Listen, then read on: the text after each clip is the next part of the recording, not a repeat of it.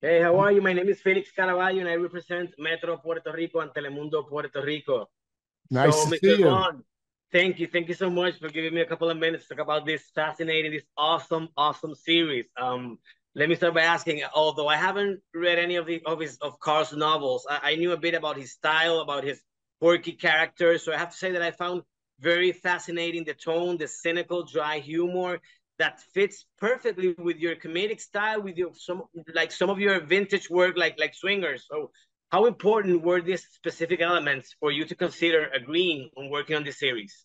Yeah, the book's great. Obviously, Carl's a terrific writer. And then knowing that Bill was involved, I've been a fan of his for a while. I've known him for a long time. So I was excited to be a part of it. What another thing that I love the most about the series is the chemistry between your character and Natalie's and John. The chemistry is flawless. It's perfect. So tell me about what was it like to collaborate with these both great Latin artists. Yeah, it was terrific. I mean, the script was so good, but we would also play around and improvise, and they were both fun to play with and explore the scenes with. So we had a lot of fun. You're also executive producer. So what came first, the producing part, or or the opportunity to star on the series? Yeah, first the starring in the series, and my job was really easy. Having Bill to kind of run the show and write the scripts was just a luxury. It wasn't as if too much fell on me on this one. Excellent.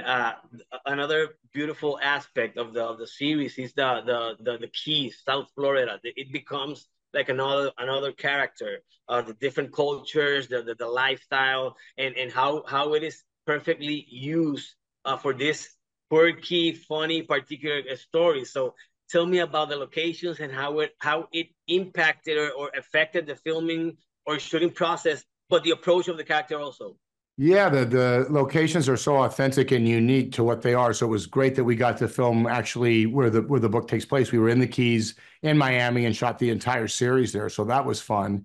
And it's just fun to explore a world. It's such an interesting world. The case goes all over Florida. So you get to go to very many different places. And I think it's, visually very exciting.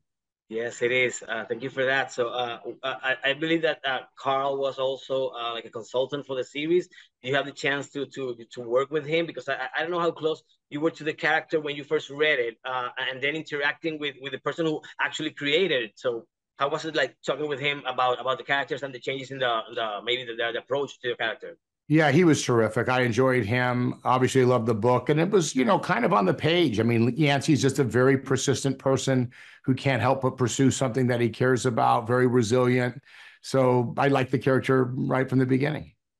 Okay, beautiful. One last question. How often do you use your verbal dictionary and improvisational skills to get out of an uncomfortable situation like your character? Gosh, I don't know. I mean, like everything's improvisation. This conversation is, you don't know what the person's going to say and what you're going to say. But I think Yancey has a particular knack, but he's also in a lot more daring situations than I'm in, thankfully.